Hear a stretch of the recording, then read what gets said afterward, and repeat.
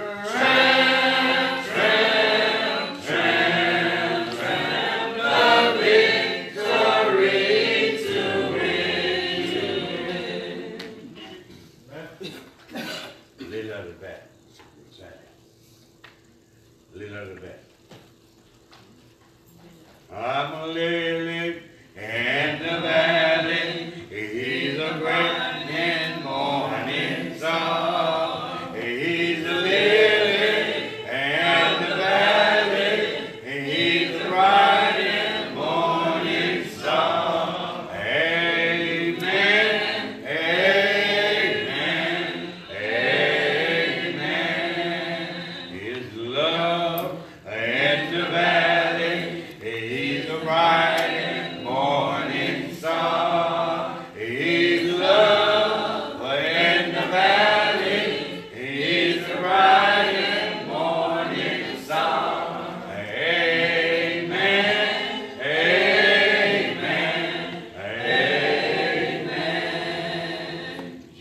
Jesus is in the valley, and he's the bright and morning star. And Jesus is in the valley, and he's the bright and morning star. Amen, amen, amen. Church say amen. Amen. Let us all stay encouraged and help one another and spread the good news to each and every one that we need to be here at the beginning of worship service every Sunday morning. And we'll do it with a smile. Our scripture this morning is taken from the book of Romans, chapter 8, verses 33 through 34. That's the book of Romans, chapter 8, verses 33 through 34. And our brother Norwood has got it in super print for me this morning. So I can see it. And it reads, who shall lay anything to the charge of God elect? It is God that justifies. Who is he that condemneth? It is Christ that died. Yea, rather, that is risen again, who is even at the right hand of God, who also maketh intercessions for us. And may God add a blessing to the hearers, readers, and those who obey his word. As we all together stand, those of you who are able, and be led in prayer by Brother Mitchell. Amen.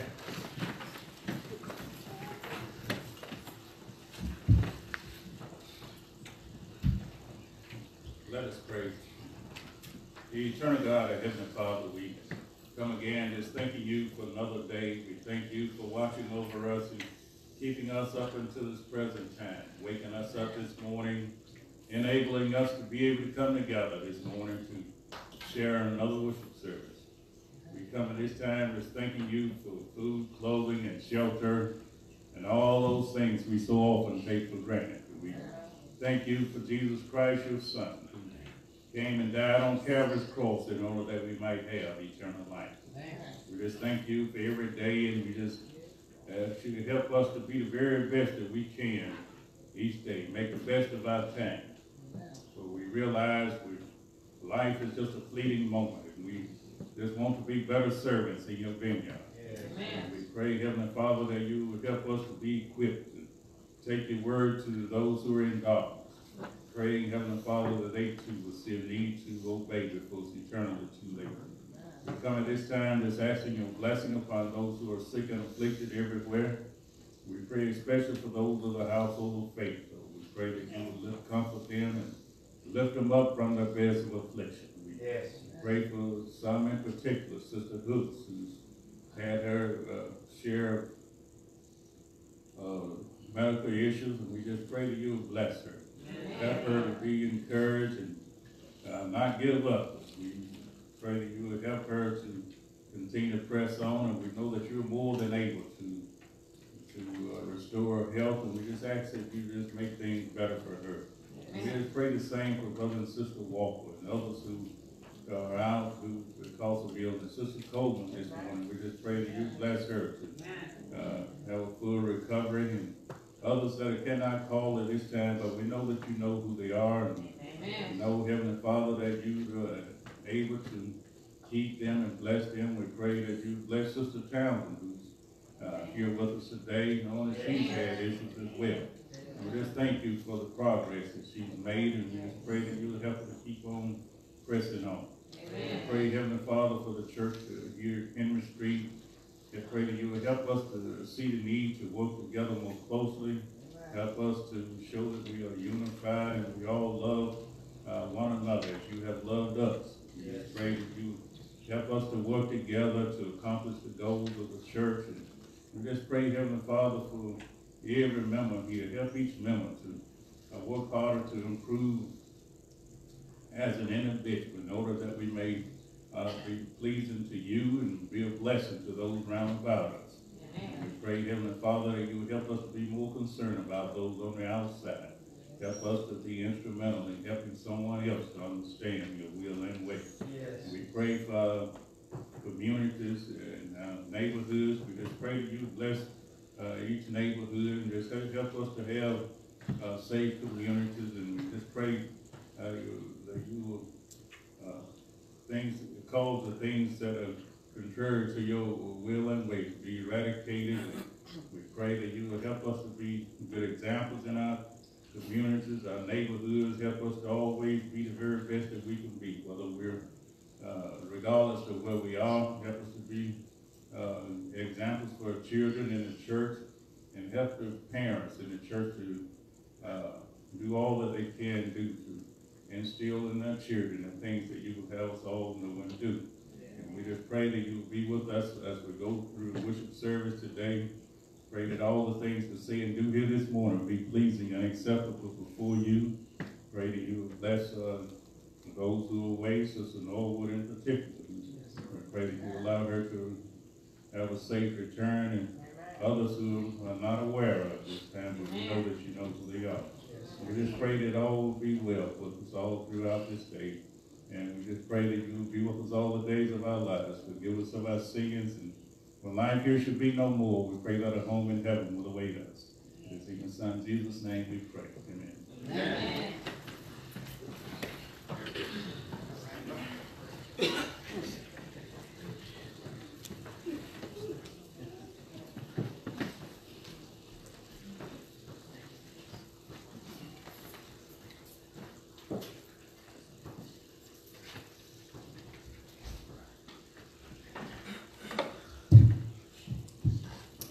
Give me a song to sing like Jesus when I am face to face with my storms.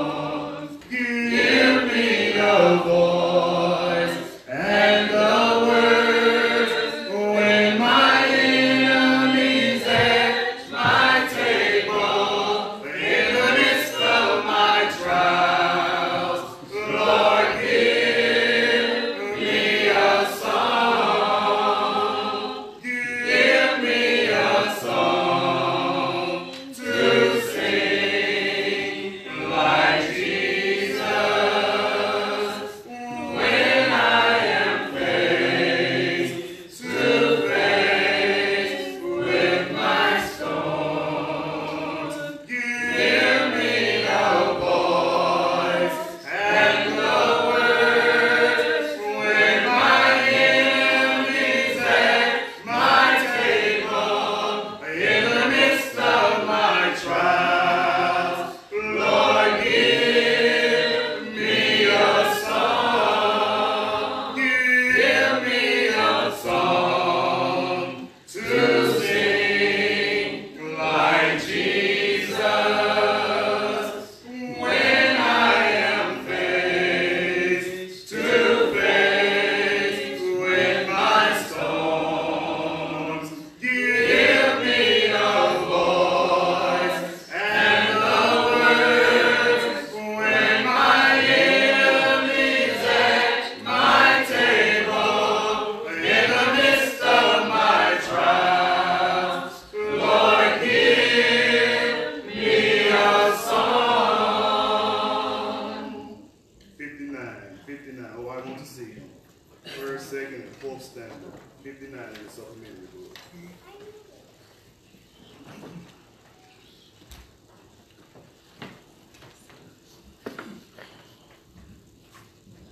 I will say before I leave this song, I missed you all last Sunday.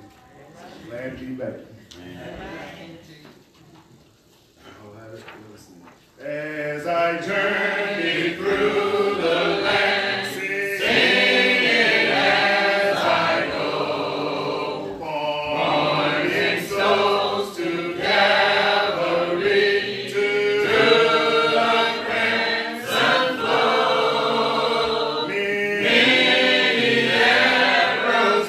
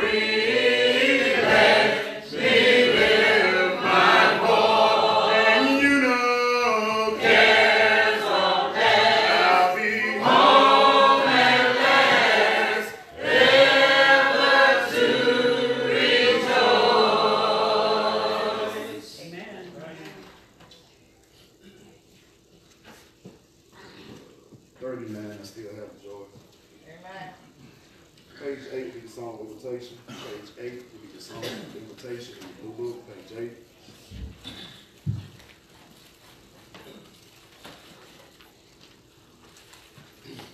All right, let's sing. I still have joy. I still have joy. After all the things I've been through, Lord, I still have joy. Still have joy. Still have joy. Still have joy. Still have joy. Lord, after all the things I've been through, Lord, I still have.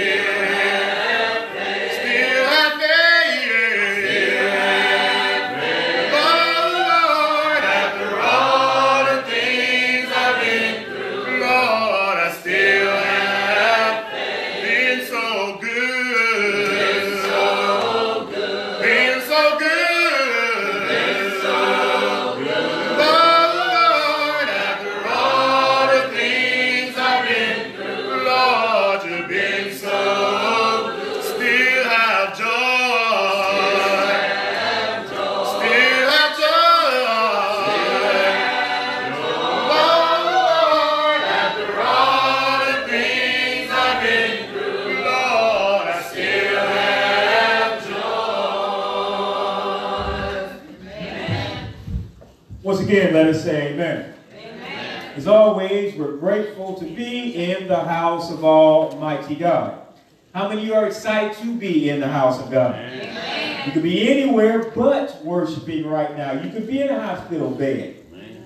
You could be in institutions of some type, or you could be 6 feet deep right now. Amen. But God allowed you to see another day, gave you a vocal cords and the ability to give him the thanks and praise he so rightly deserves. So as your brother in Christ and your servant, your minister here, I commend you for making the sacrifices you have to be in the house of Almighty God today. Amen. Of course, we thank you also if you're visiting with us. We want you to continue to visit with us. Amen. That is, we want you to continue to know that you are welcome here. Amen. And that we want you to continue to worship and fellowship with us at all times. Anytime you see those doors open, you can come on and walk on in. And we'll greet you with a smile and friendliness and say, keep on coming back. Because you're certainly welcome here. What we're going to do then today is go to Romans chapter 8, verse 33 and verse number 34. We got quite a bit of ground to cover. So I don't want to delay any of those thoughts from God to lay on our hearts here today. So Romans chapter 8, verse 33 and verse number 34. Brother Perry talking about how it's such a big script I gave him, font, so they can read it, but I need it just as much as he does. And so I'm glad to have a big Bible in front of me as far as electronic version that I can look at and read from at the same time. But as always, continue to pray my wife in as she's already going to worship service out in Atlanta, but is on her way here to spend some time with us in the house of God as well. Romans 8, verse 33 and 34. Let me read it out of the King James Version just to get us started. When you have somebody say amen. Amen. All right. Now the writer is talking to Christians. So he's talking directly to the church then and to the church today. Look what it says. Now it says, who shall lay anything to the charge of God's elect? It is God that justifieth. Verse 34 is the key scripture that I want you to put under your belt as we go through the message today. Who is he that condemneth?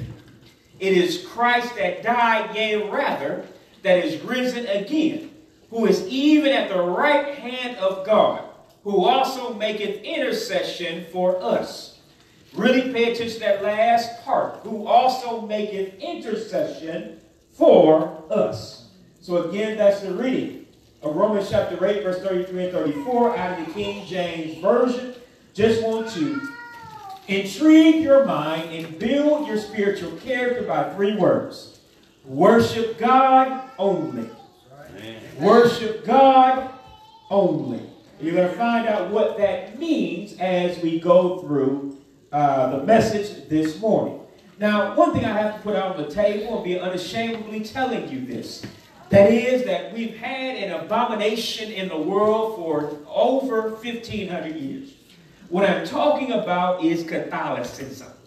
And where the remnants of Catholicism are actually in practically every church that exists in the United States, in much parts of Europe and Latin America.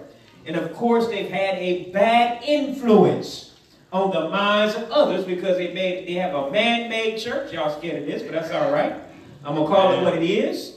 Man-made leadership and man-made doctrine that can't save nobody. Amen, y'all. And so we're going to talk about some of the highlights of that beast, that Roman Catholicism that has plagued the world for a long time. You may be saying, well, I'm not Catholic. That doesn't apply to me. Well, I'm going to tell you something. I work with a lot of folk that say they ain't Catholic. But say something bad about the Pope. Ooh, you going to hell. They ain't even Catholic. In other words, that's why it has so much bad influence on the world that we're so ingrained in our culture that parts of us are Catholic that shouldn't be Catholic to begin with. But let me get back up here for a minute. You're going to see exactly what I'm talking about. Believe me. It's not about hatred or down anybody, but the truth must reign, whether it ticks people off or not. The truth must go out there, even if it makes enemies in the process. Oh, how many of y'all politicians are you Christians instead? I hope we're Christians. We leave politics aside. You see, look what I'm talking about here this morning. I believe that when it comes to the topic of worshiping God only, we should start with the common practices of what they do call praying to the saints, which is done in error today. Let me tell you something I read off the Our Catholic's Prayer website. Now, obviously then, don't quote me as saying this is the truth. What I'm showing you is what error that they generate, and we're going to refute that. We're going to show the error in this statement. So on this, I quote, here's what they wrote. Some people ask, why say prayers to saints? Shouldn't all our prayers be to God? Praying to the saints is praying to God in a fundamental way. We're praying to those who can ask God to help us in our various needs according with his will. Now, how many of y'all know that Satan will call God's name and lie on him in the process? That's just what happened in that quote that I just read unto you. Let's talk about this for a moment. Now, they believe that dead men can approach the throne of God for you and win God's favor for you. Now, let me tell you something right now before we get too deep into it. There's nothing a dead man can do for you. Amen. Did you have to understand something? When somebody dies, they don't have access to the throne of God. Amen. And I'm going to show you that from a biblical standpoint. So a lot of this is just common sense, right? But I can also show you this from a biblical perspective. But the problem is with the world is that the world don't know God's word. And when you don't know God's word, anything can be pulled in front of you or pulled on you. If you don't have anything out there to say, show you that you know you lying. And you need to quit telling that lie out the side of your mouth. Amen. But if you don't know the word of God, you can't do that, right? And you become gullible, and then you become a sheep that's out to the slaughter. That is, you'll fall to the wolves in sheep's clothing. That claim they from God, but nobody sent them but Satan. Amen, y'all. It didn't come from God, it came from Satan. Because my Bible still says in John chapter 8, verse number 44, that Satan is a murderer and he's a liar. Amen. And that those that follow him are his children. Amen. And so if they're going to lie on God, that means God didn't send them. Amen. Right. And I'm going to show you right now that God didn't send a Catholic church. He didn't send a priest. And he sure didn't send a pope. Amen, y'all. Amen. Truth is the truth here. Amen. So let's biblically examine their doctrine in which they talk about their saints can actually help us in this message But first, let me talk about 3 key saints that they talk about here. Now, they got hundreds of them, I'm sure, but let me talk about a couple of them now. Now, obviously then, when you have false doctrine, you're going to have a degree of truth. What I mean by that, they're going to call a lie out, but they're going to associate it to somebody's name that's actually in the Bible. Right? For instance, one of the key saints that they have is Joseph. Now, we know that Joseph truly existed. In the New Testament, he was the adoptive father of our Lord and Savior, Jesus Christ. But there's nothing in the Bible that tells us we can pray to Joseph for anything. Amen. But see, in their doctrine, they say that if you need a job, go and pray to Joseph. That's supposed to be Joseph's specialty. Let me tell you this right now. If you're praying to Joseph, you're going to still be in the unemployment line. Because there's nothing that Joseph can do for you. Amen. Truth is the truth. One of the other key saints that they talk about is Saint Gerard now. Now, he's not in the Bible nowhere. Amen, y'all.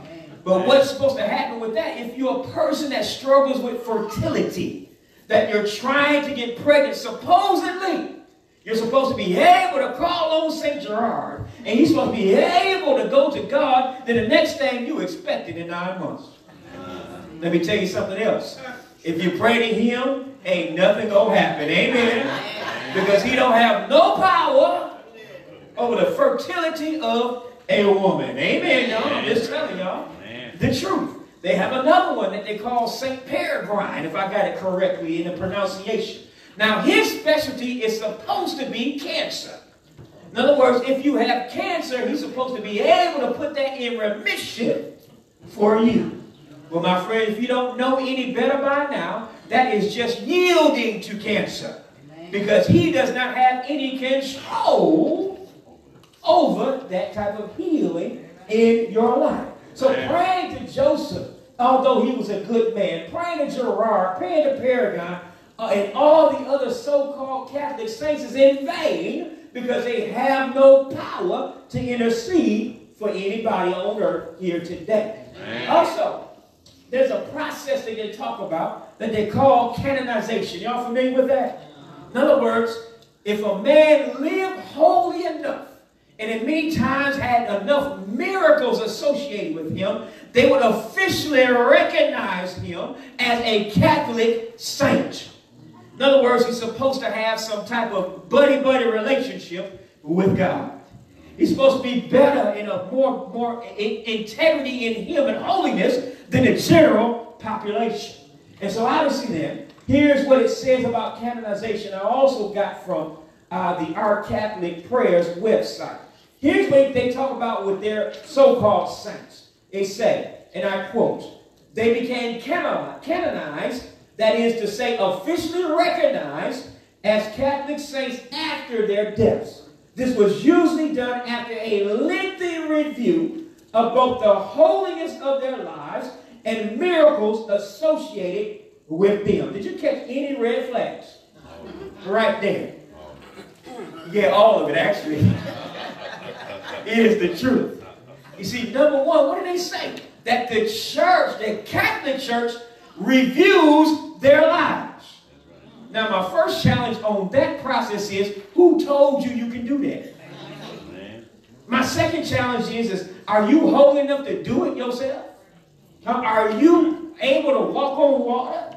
Are you able to raise the dead? Are you able to just go to a dead girl, Jairus' daughter, and say, damsel, rise? And she just get up? Well, you know what? That means you have no power to judge nobody's life. And what is your standard of holiness? How holy do you have to be?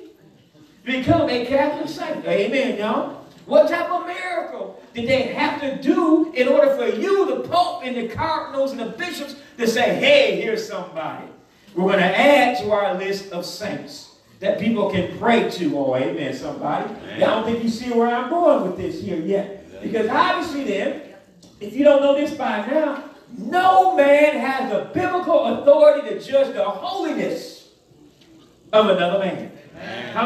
That is the domain of Jesus and Jesus only. Oh, amen, somebody. If you don't know this by now, let me show you directly from the scripture who has the power to judge the holiness of anybody. If you do, look at 2 Timothy chapter 4, verse number 1 out of the New King James Version. It's going to identify who is the judge of all mankind. It's no bishop, it's no cardinal, it's certainly not no pope. Amen, somebody. Because 2 Corinthians chapter 4, verse number 1 out of the New King James Version says, I charge you therefore before God and the Lord Jesus Christ, who will what? Judge the living and the dead, and whose? His appearing, and his what? His kingdom. So who is our subject? Jesus Christ. And God says what he gonna do? He will what? Judge the living and the dead at what? His appearing and his what? His kingdom, which is not the Catholic Church. Amen, somebody. I've never seen Jesus talk about, well, I'm the head of the Catholic Church. He didn't say anything like that. When you look at Matthew chapter 16, verse number 16, he said, thou art Peter, and upon this rock I'm going to build my church. And so if it has the name Catholic, it don't have the name Jesus on it. If it don't have Jesus on it, it means he's not in it. And if it don't have Jesus' name on it, it don't fit Ephesians 5:23. Well, the Bible says, for the husband is the head of the wife, even as Christ is the head of the church, and he is the Savior of the body. And so if it does not bear his marksmanship on it, doesn't bear his name on it, in other words, it ain't his church. Amen, somebody. It's not his kingdom, and it means it can't save nobody. Truth is the truth. So obviously that if anybody, just like these Catholic councils are doing and have been doing for centuries, are going to judge the holiness of anybody, they have usurped authority. They have taken authority that didn't belong to them in the first place. Amen, somebody. Amen. And I don't know about you, but I refuse to follow a thief and I refuse to follow a murderer. You can if you want to. But I ain't doing it. You're going to do that on your own. Amen, somebody. Amen. And I hope you understand where we're coming from the scriptures here today. Also, let me show you another thing. Common sense wise, why this canonization is something that came from the devil. Why you can't pray to the saints, all that kind of stuff. Number one, we've established that Jesus is the judge, right?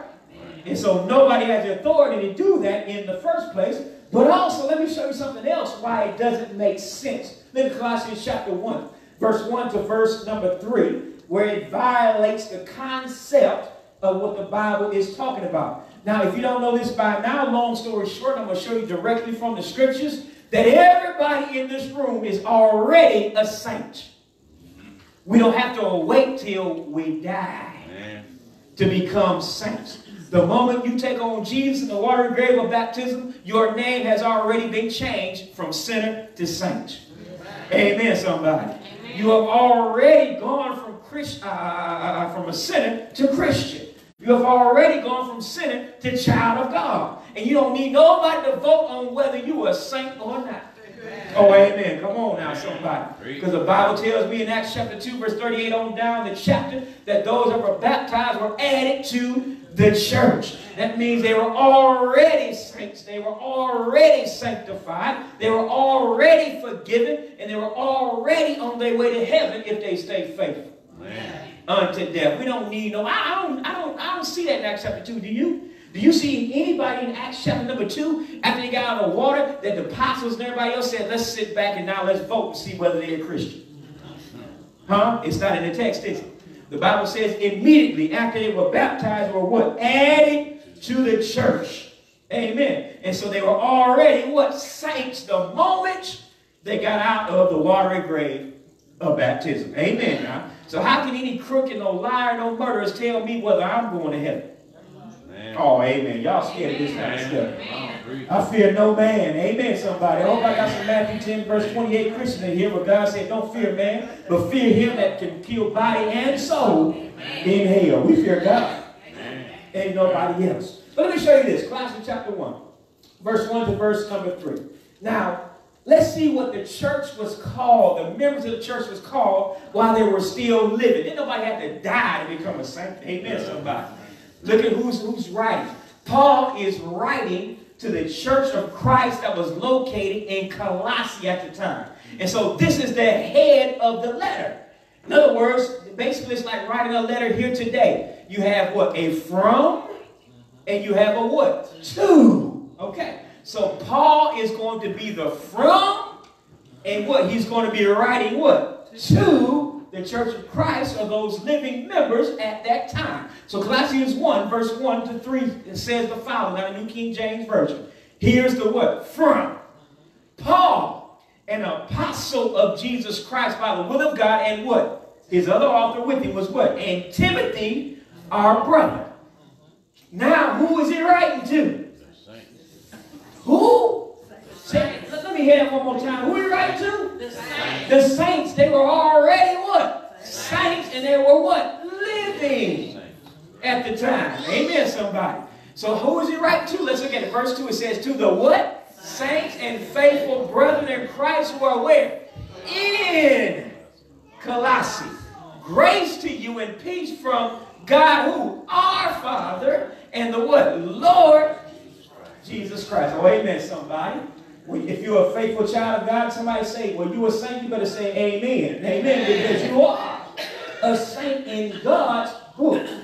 So Paul, an apostle of Jesus Christ by the will of God, and Timothy, our brother, to the saints and faithful brethren in Christ, that means already Christians, right? Who are in Colossae, that's where they worship. Grace to you and peace from God our Father and the Lord Jesus Christ. So as you can see, Paul was writing to the Church of Christ located at Colossae. And can I use a common sense idea on you right now? Paul had to be writing to people living because dead people can't read. Amen. Amen. Amen. Amen. So obviously then, he is writing to somebody that can read it and hear it, right? That's still alive on this earth. And what do you call them? Saints and what? Faithful brethren in Christ who are in what? Colossae. So again, so he was writing to living Christians. And he called these living Christians what? Saints and faithful brethren in Christ. So the next logical question then, really at this point, if you're a Bible believer, we can just shut this down right now and say period. Because the Bible has spoken, right? Right. But let me deal with something else that they do. And we're almost done. The next logical question becomes, well, what about Mary? See, one of the Catholic teachings that's out there is that Mary had to also be God. Oh, y'all know that, don't you? That's one of the teachings. That Mary was divine just like anybody else. And so now that's one of the reasons why they pray to Mary.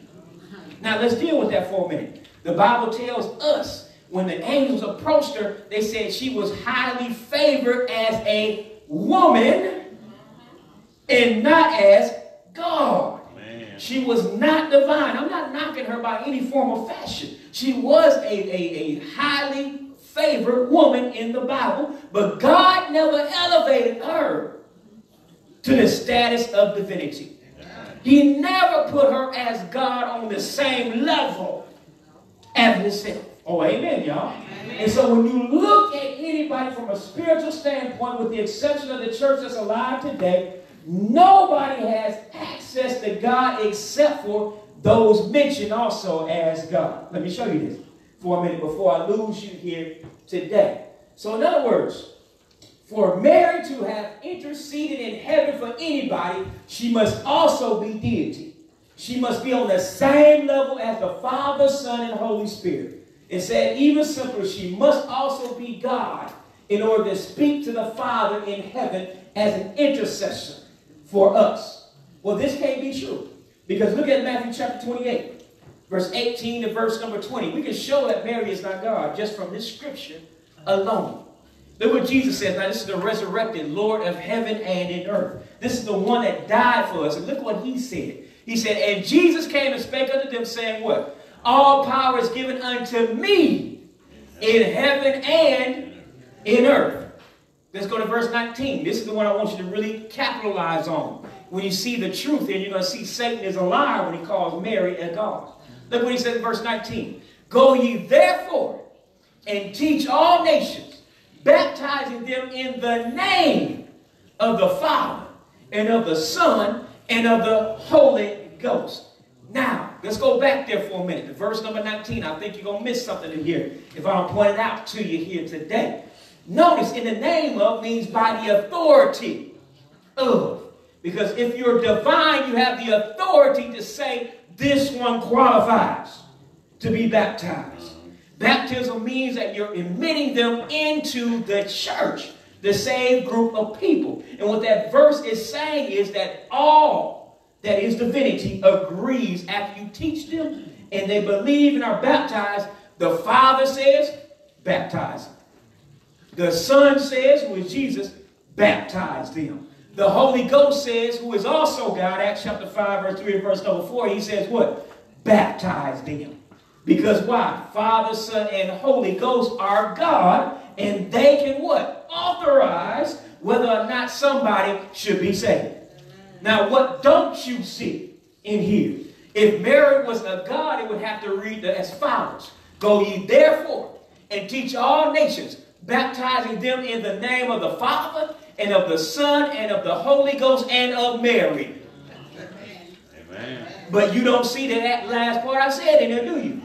You don't see and of Mary, because Mary has no authority to save anybody. Amen, somebody. Otherwise, she'd be on the same level as what? Son, Father, and Holy Ghost. So this shows you Mary is not divine. As many people believe, and as such, she has no power to intercede with God for us. In other words, she can't get a prayer through for us. She was a great person, but she was not divine and cannot help us now. So who does the Bible say are those that can intercede? In other words, can get into the Father's ear for us. First, number one, you ought to know one is Jesus, don't you? Amen. Amen, somebody. Didn't we just read something about that a minute ago? You look at Romans chapter 8, verse number 33 and 34. Let me actually go forward on that one. And look at Hebrews chapter 7, verse 22 and verse number 23 to verse number 25. So that again, that's Hebrews 7, verse 22 to verse number 25. This, which is written, tells us who can really intercede for us. You see, the Bible says, now we're talking about Jesus. By so much was Jesus made a surety of a what? Better testament. Verse 23 says, and they truly were many priests because they were not suffered to continue by reason of death. That's saying Jesus is our final high priest. Verse 24 says, but this man, because he continueth ever, hath an unchangeable priesthood. Wherefore, he is able also to save them to the uttermost that come unto God by him, seeing he ever liveth to do what? Oh, do you see the word there? He is our go-between us and God the Father. Amen, somebody. Wherefore he is able to save them to the uttermost that come unto God by him, seeing he ever liveth to do what? To make intercession for them. So we got an intercessor in Jesus Christ. So we don't need Joseph. We don't need Gerard. We don't need Peregrine. And we don't need Mary either when it comes to intercession.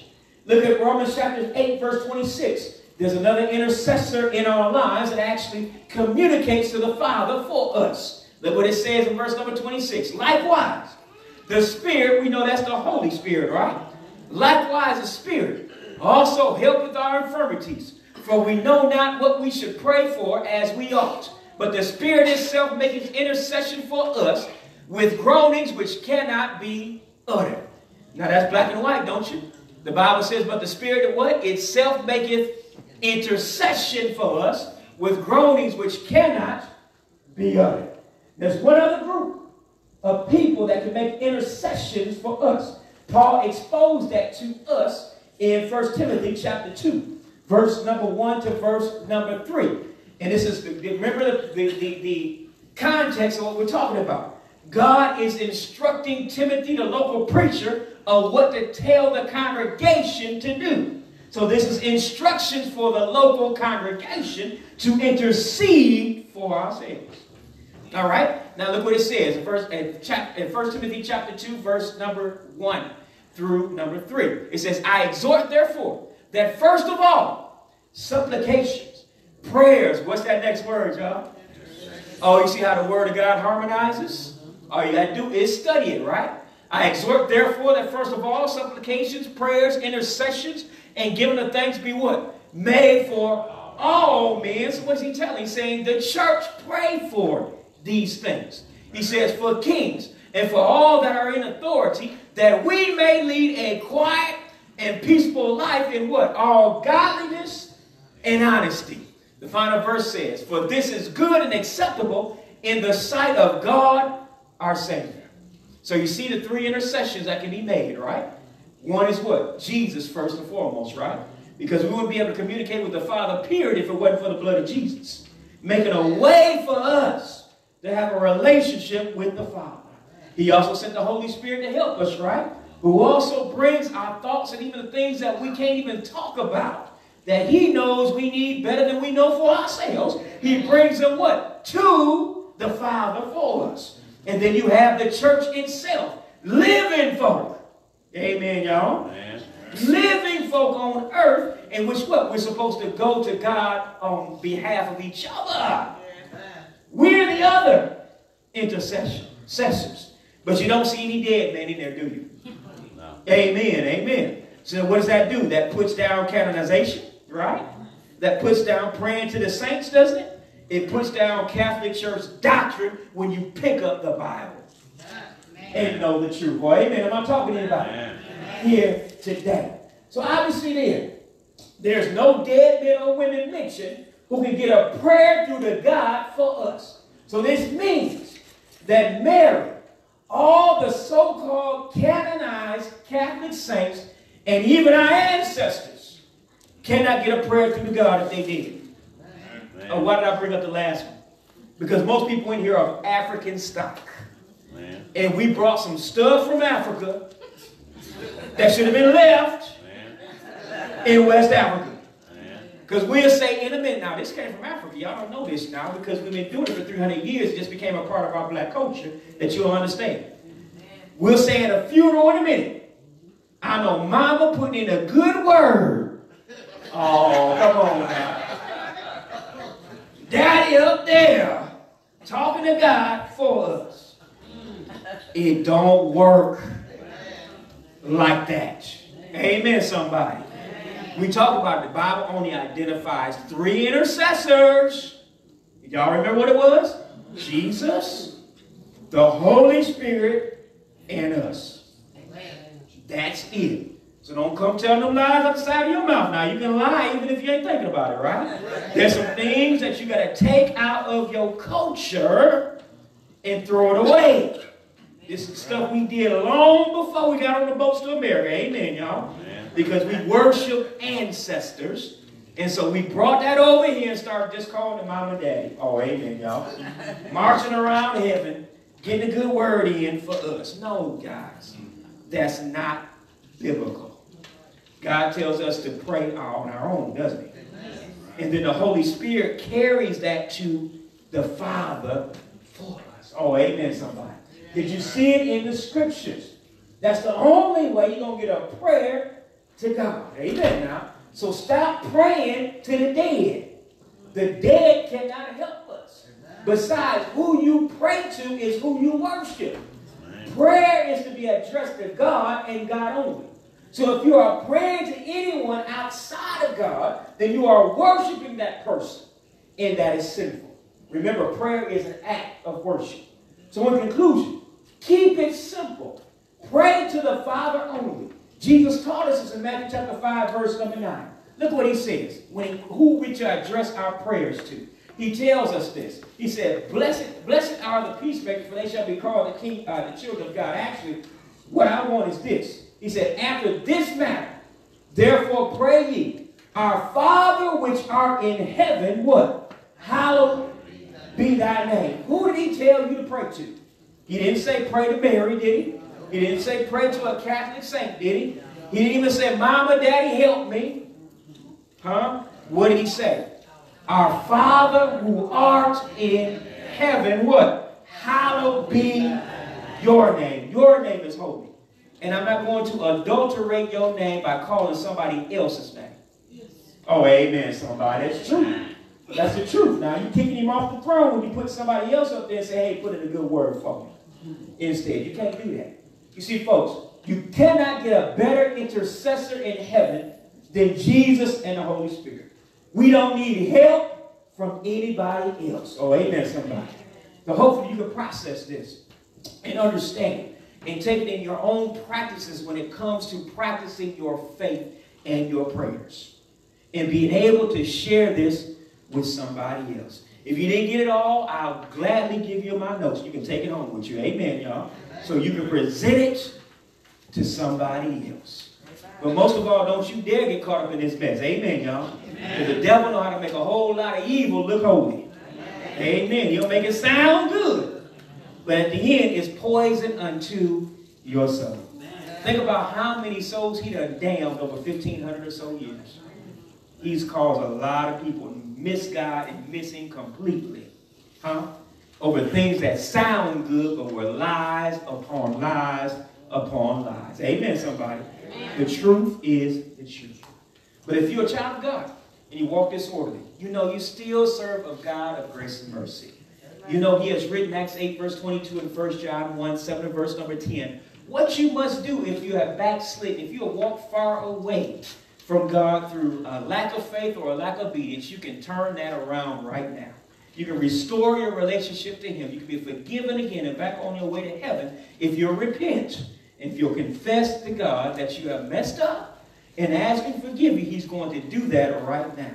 We know that repentance just means to change your path. That is to change your mind and leave whatever the sinful act was alone and start living right again. It's a recommitment to the Christian life. If you're not a child of God, you got to make that initial commitment in order to be saved. God tells us in Romans chapter 10, verse 17, the first thing you got to do to be saved, he says, faith comes by hearing, and hearing by the word of God. It may not be apparent that it's part of the plan of salvation, but I can tell you why. Because in John 3, verse number 16, the Bible talks about who Jesus is. The Bible says, for God so loved the world, that he gave his only begotten Son, that whosoever believeth in him shall not perish, but have, church, what? Everlasting life. In other words, you're not going to make it to heaven if you don't believe that Jesus literally is the Son of God. He's that same Jesus in Matthew, Mark, Luke, John, and Acts that suffered on that cruel cross of Calvary, died there. But on the third day, he rose from the grave and ascended after 40-something days on the earth into heaven, where he's now seated at the right hand of God, crowned King of Kings and Lord of Lords. You'll see that in Acts chapter number 2. And of course, you also saw in 2 Timothy chapter 4, verse 1 and verse number 2, that Jesus is the judge of all mankind. So obviously then, you need him to make heaven your home. You need him before you die here on earth, because you have to understand that this decision to be a Christian must be done before you die. If you notice, everything we talked about today, the dead don't have no power to change things. Huh? Right. And so their eternal fate is sealed after they die. Now, one thing I have to ask you, even doctors die today.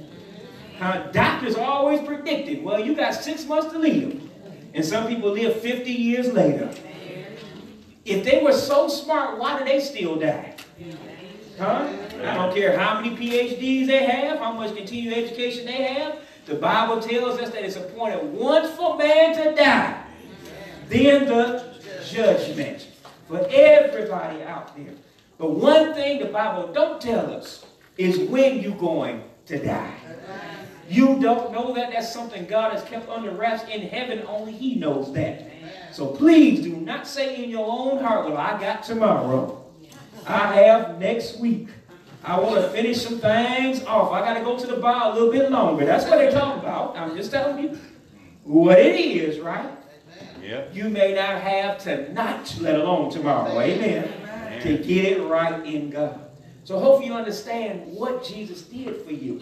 Romans chapter 3, verse 23 and Romans 6, verse 23 talks about the dire situation that every man is in, including myself before Christ was in my life.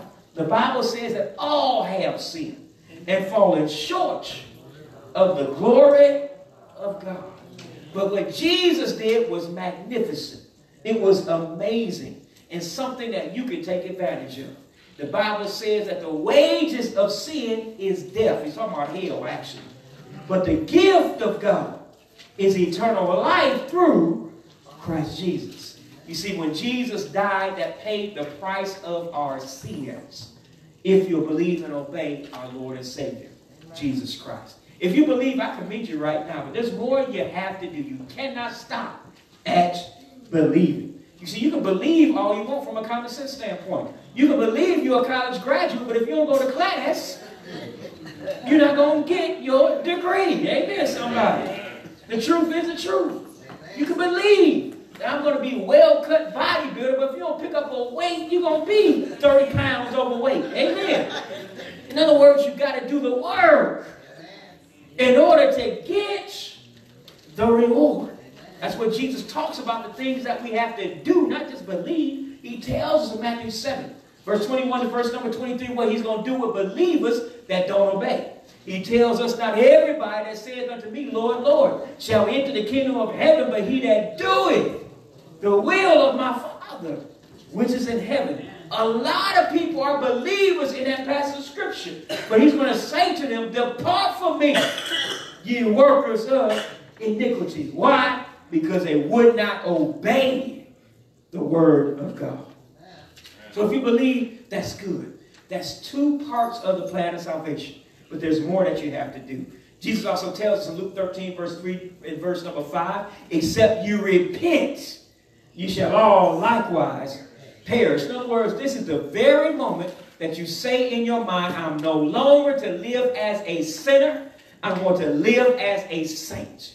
In other words, Jesus now is truly my Lord. I'm going to live according to what he wants me to do, which is called righteousness, and leave a sinful lifestyle alone. You must come to that conclusion before God will save you from your sins. So you must repent. The fourth step in God's plan of salvation is that you must with your mouth confess Jesus as the Son of God.